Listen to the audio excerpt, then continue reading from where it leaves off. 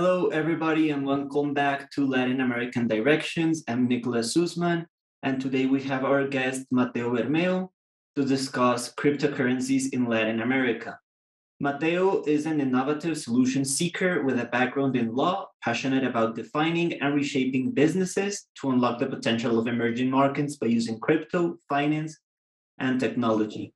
Mateo now works as business operation manager for Reserve in Colombia and Mexico, a global project with the aims to scale prosperity through a digital currency, and also leads Global Digital Finance Latin American chapter, the leading global members association advocating and accelerating the adoption of best practices for digital assets. Mateo, it's a pleasure to have you here. And the first question I think for the audience is, what is crypto? And why crypto? Why don't we stay with our regular currencies? Well, first off, thank you for having me here, and a big hello to your audience in Hawaii. It's a pleasure to be here. So basically, that's a hard question, but I'll say that my easy answer will be to um, cryptocurrencies were created to eliminate the middleman in transactions. That's what is stated in the Bitcoin white paper by Satoshi Nakamoto, and that's the reason why cryptocurrencies were created.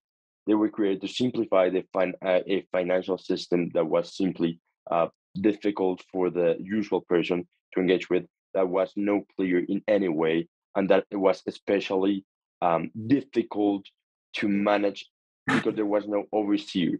This was cryptocurrencies were born right after the 2008 crisis, in which we were led by financial greed in many ways. So I think that cryptocurrencies came in the picture to solve the issue of the middleman and only having to rely in with banks and in central banks. And that's why cryptocurrency was born. Right now, we see the applications of cryptocurrency in a much more broader way. We see applications in art, we see applications in real estate, we see applications in gaming, and we are not limited to cryptocurrencies. And that's why crypto is a whole new world that I think needs to be addressed in a lot of ways. Right. And we've seen crypto go from skepticism at the beginning and now gaining more support, even with platforms such as PayPal opening the option to trade cryptocurrencies in the US at least. How has been the situation in Latin America?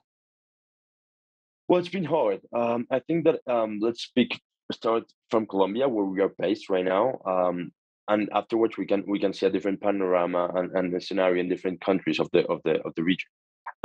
If we were to see how crypto adoption has been evolving, at first it wasn't even a skepticism that was in the region. It was an outright prohibition, and it was seen to be used by bad actors in the ecosystem, simply terrorists or something of the sort. At first, of course, once you understand that anybody can use any type of asset in any way whatsoever. We can use a knife to use in the kitchen, or we can use a knife to commit a crime. Um, the knife has no problem in that sense. It's simply how you use the technology. And that's why right now I think that with the recent executive order in the US, we are seeing a panorama and a change in the landscape of what we are having as regulations in every country in the region.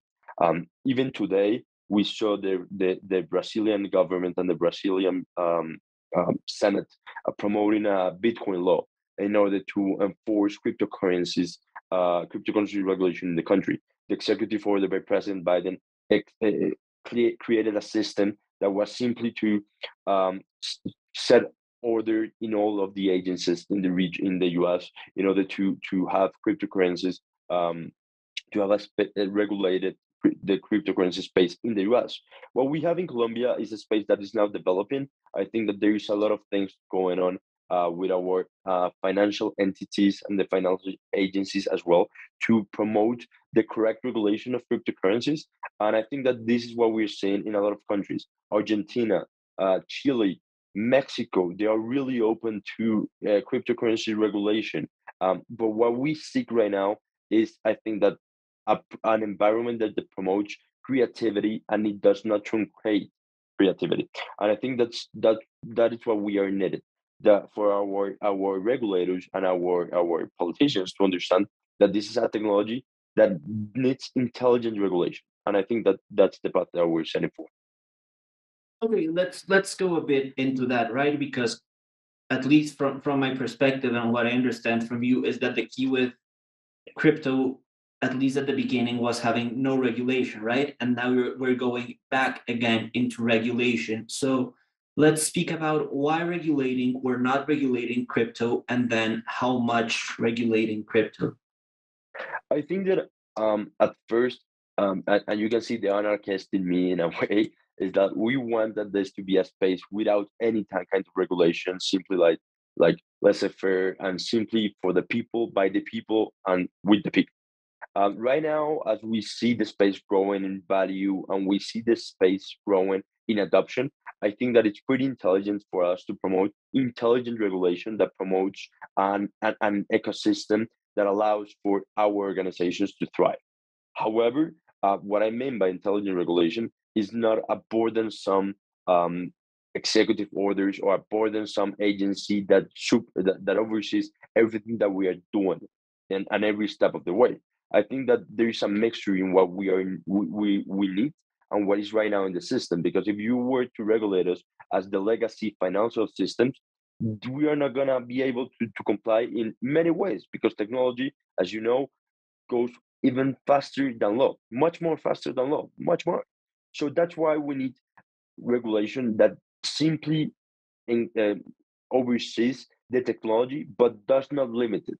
So what we do as global digital finance in Latin America is to promote overarching principles in order for them not to be obsolete once the technology changes. Because if you regulate technology, as soon as technology changes, the regulation will be obsolete. And as you know, technology goes really, really fast. And if you were to regulate cryptocurrencies in 2016, it will be a very different ecosystem than what we have right now with NFTs and with the metaverse and with everything that's going on. So that's why what we have right now and what we need right now are to create principles that are to be applied by all the players in the ecosystem and that we as an organization promote and that we think are the best thing to move forward. And I think that that will be the very best way to do it.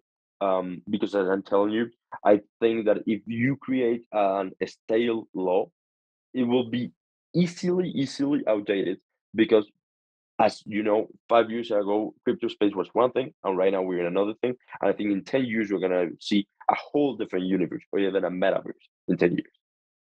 Right, right. You speak about intelligent regulation, right, and about some principles.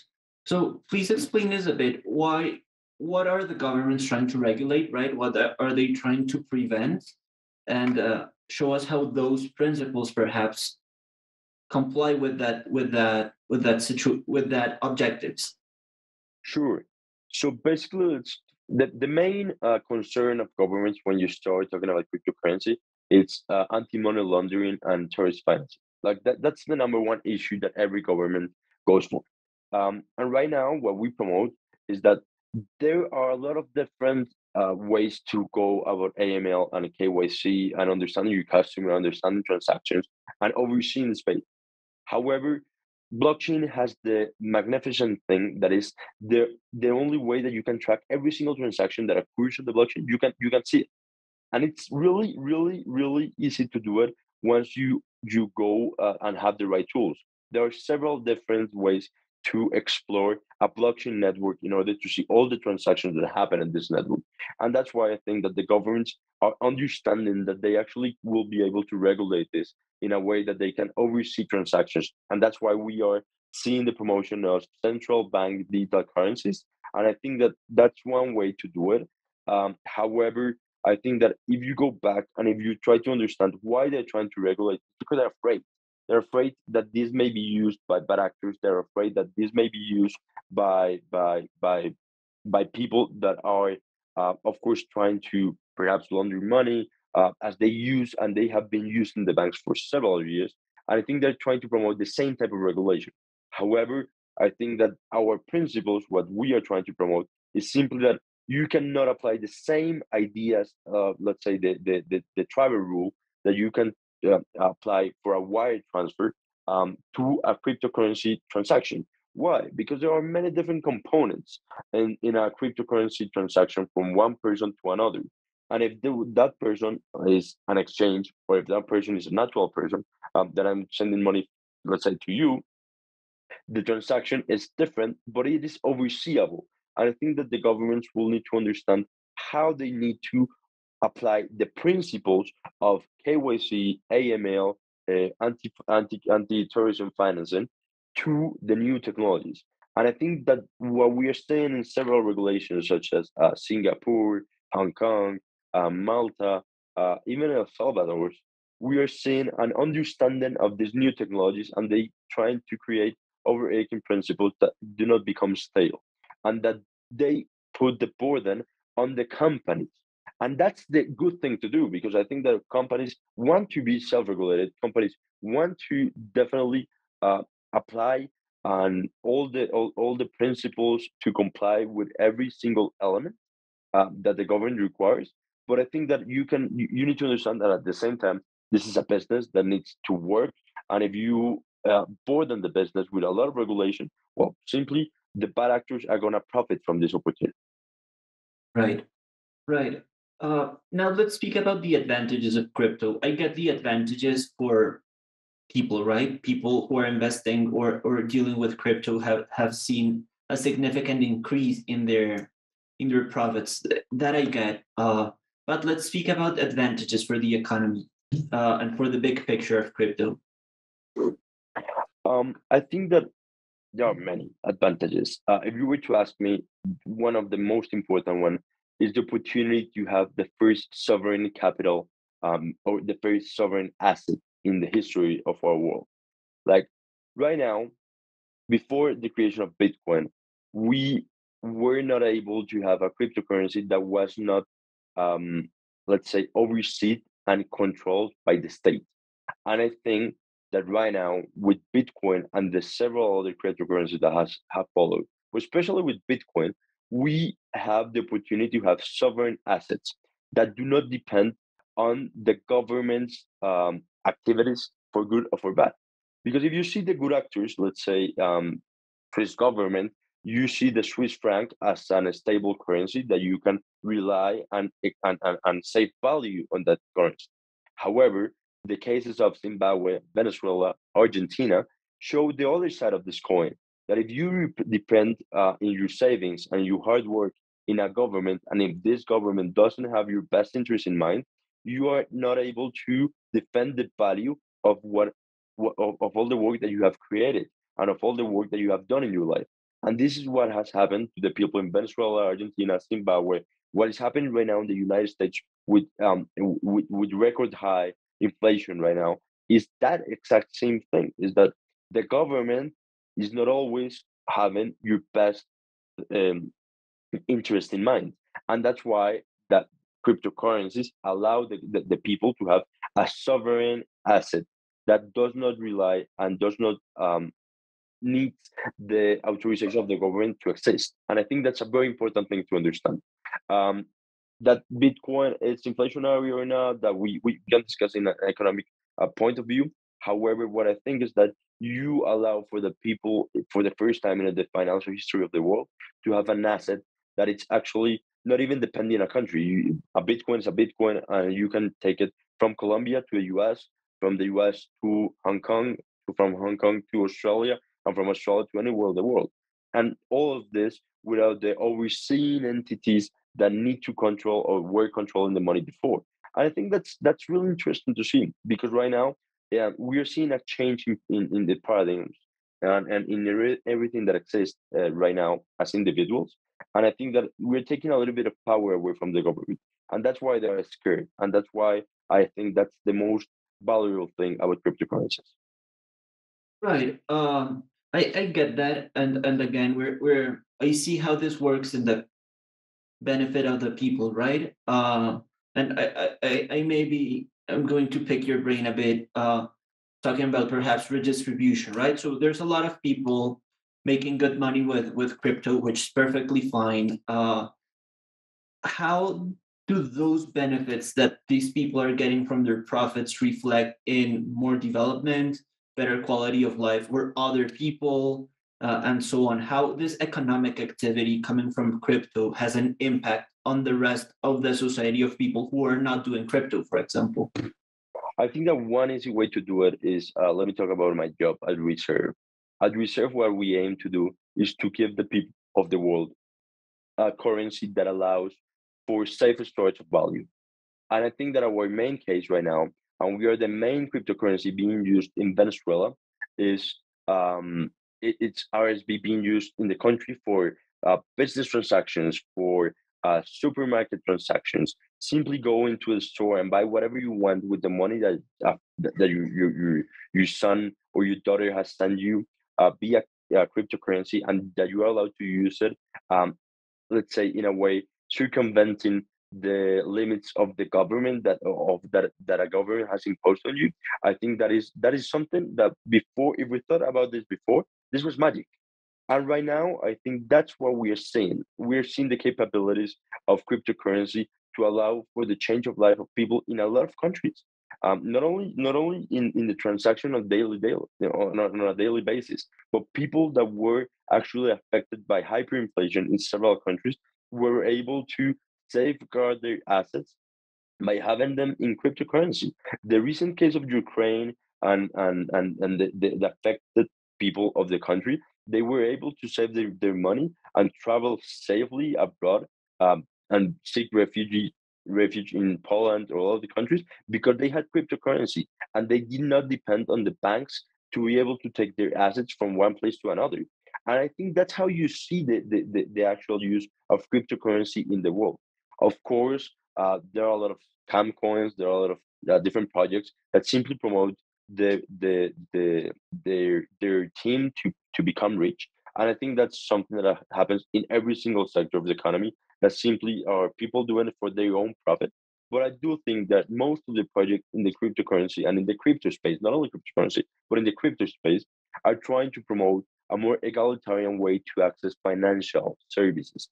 Let's speak about the other way around. Let's speak about the Colombian side of the business, or simply, if you were Colombian, you were unable to access the financial markets besides Colombia.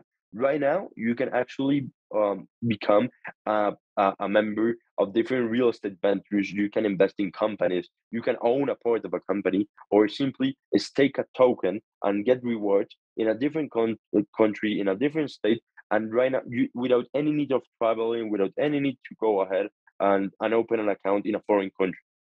And I think that's the real change that we're seeing. We're seeing a real distribution and an openness of what we are having in the world right now. Beforehand, the financial industry was limited to individuals with a certain net worth from certain countries, and right now we are seeing that change radically, and I think that's key. That's very interesting, Mateo. And we already discussed like the differences in regulation, right, at the governmental level. Let's speak about the use of people of cryptocurrency. Is it similar in Latin America as people use it in the US? Is there more people? Is there less people? Why are there less people if there are less, and so on? Yes, of course. Well, Venezuela is the first country in Latin America, per capita, if you were to see it, that uses cryptocurrency. And I think that's simply understood if you see the government position and the closeness of the economy.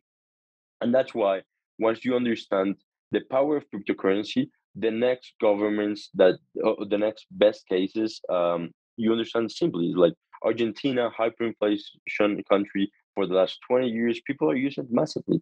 Brazil, there is an overcharge if you were to spend your money from in Brazil in other countries, and that's why people send money abroad by using cryptocurrencies. The same thing with Peru, Ecuador, and even the case of El Salvador, when people send 5 billion a year remittance country, and people are sending cryptocurrencies to circumvent the usual financial actors that take 5, even 10% of this $5 billion industry in El Salvador and distribute it to the people. And I think that's what we're seeing. We're seeing a frictionless environment in which people can send money one to another without an intermediary in the middle. And that allows for a better ecosystem with a lot less friction and a lot less fees. And once you see this in a way, this promotes a huge growth in the economy. We see it in El Salvador. We are seeing it right now in Honduras. We see it in Colombia. We see it in Venezuela.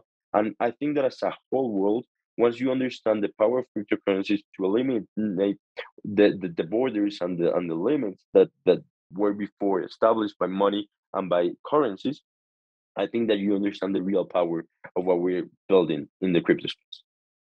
Right. So you said this enables access to the financial services for regular people. Does it also help to close the gap between the global north and the global south? Definitely, definitely. So once again, let me get to the case of Colombia.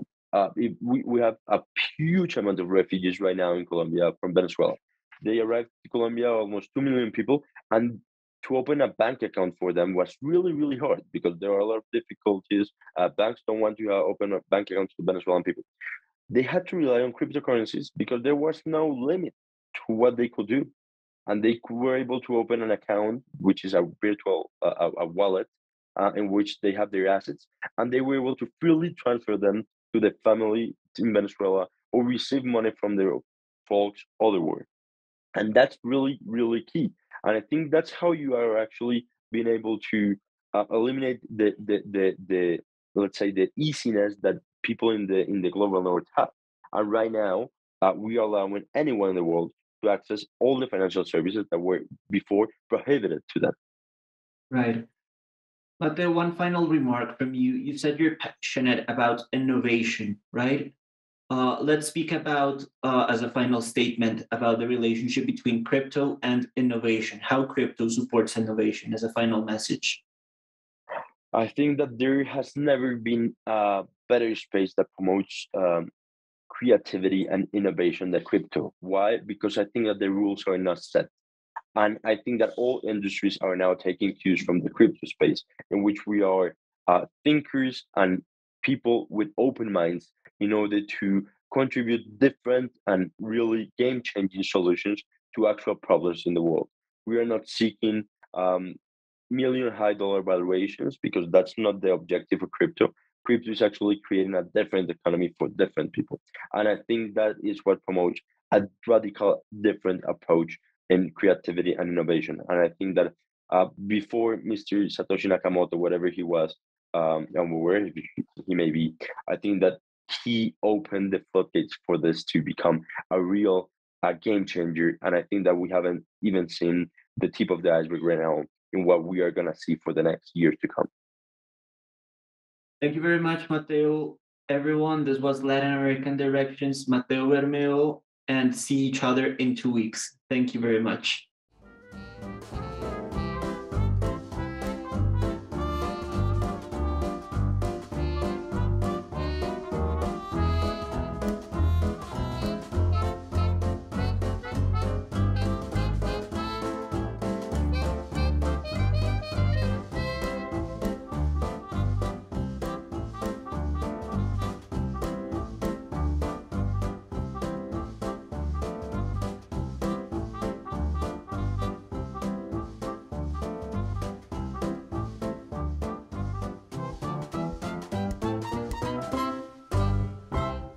Thank you so much for watching ThinkTech Hawaii.